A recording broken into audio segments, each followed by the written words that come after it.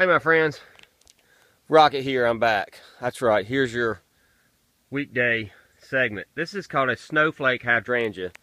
My dad, Eddie Aldridge, developed this. He founded it. Snowflake hydrangea. So to get a snowflake, if you want to increase this in your yard without having to go to Hannah's garden shop and buy a snowflake, let me show you how to do it. We're going to take cuttings. So I'm going to do this one-handed, but see this new growth right here? Now here is the end of May.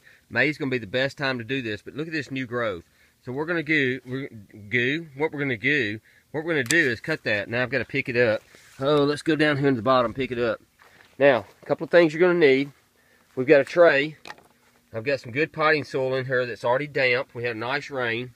You want to take a rooting powder. Take root. See that right there? Any rooting powder is going to be fine. I've got a banana leaf because I've got a plethora of bananas, but you can take a paper towel, whatever.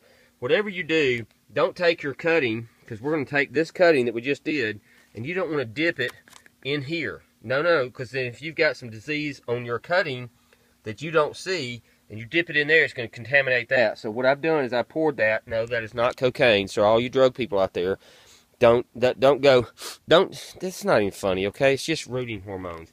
So here, what we're going to do now, we're going to take this, and we're going to strip off. See these two lower leaves where my fingers are? Well, you got a bunch of fingers in there, but we're going to strip those off. And then I think what I'm going to do is actually, we're going to strip these two off here. And then I'm going to trim where my thumb is. So these lower leaves don't matter at all. So hold on, let me set this down. And that's fun. Can you see this? I don't know. We're going to make a cut without cutting my finger. We're going to cut that. We're going to cut that. Strip that off. Now this little area right here, these nodes, that's where the new roots are coming out of. Let's see how that's taken.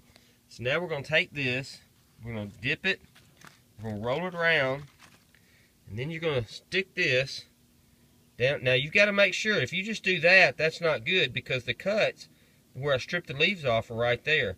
So they've got to go further down, because that's what, push it down in there. And now, we're going to push that soil and kind of pack it down just a little bit, but there. And you can take one of these trays. If it's your local garden center, we got this. I don't know what was in there. So I mean, some flowers were in there. These are kind of small, but you know when you buy your cell packs, you know there's like 36 begonias to a tray. You know you can use all that. You could do 36 of these. Now let me tell you. Here's the tip. Here's the tip. Mark on your calendar. So today's Memorial Day. You can mark on your calendar. Took a cutting. Put that on there. Now for 6 weeks. Don't go out here every week and go, hey, has it got roots? Has it got roots? Has it got roots? Don't do that, because tiny little roots are going to come out, and every time you pull it up, it's just going to strip those roots off. So you mark on your calendar the day you did the cutting, and you leave it alone for 6 weeks. And here's another tip. You put this whole tray, and you've got all these cuttings in here, you put them on a shady side of your house that doesn't get full blasting sun.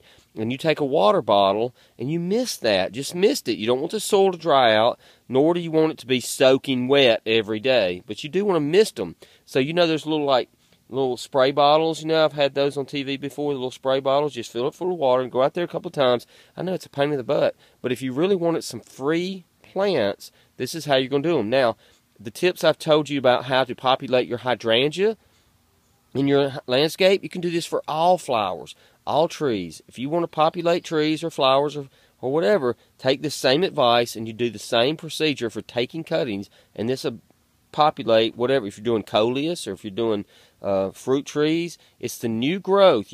Now look, here's some old growth. See this stem? You don't take cuttings from that. And look, this right here, that's not good. And this has got a bloom on it. So this bloom, you're not going to take a cutting from that, nor are you going to take a cutting from this right here. That's got a bloom on there. You want to take cuttings from tender growth. So like right here, see this? This is tender growth. See that? That's again, we're going to strip these leaves here, and we're going to, you get the message. Okay, my friends, I just thought y'all need to know. Now's the time to do hydrangea cuttings. Y'all are amazing. Have a great snowflake kind of day.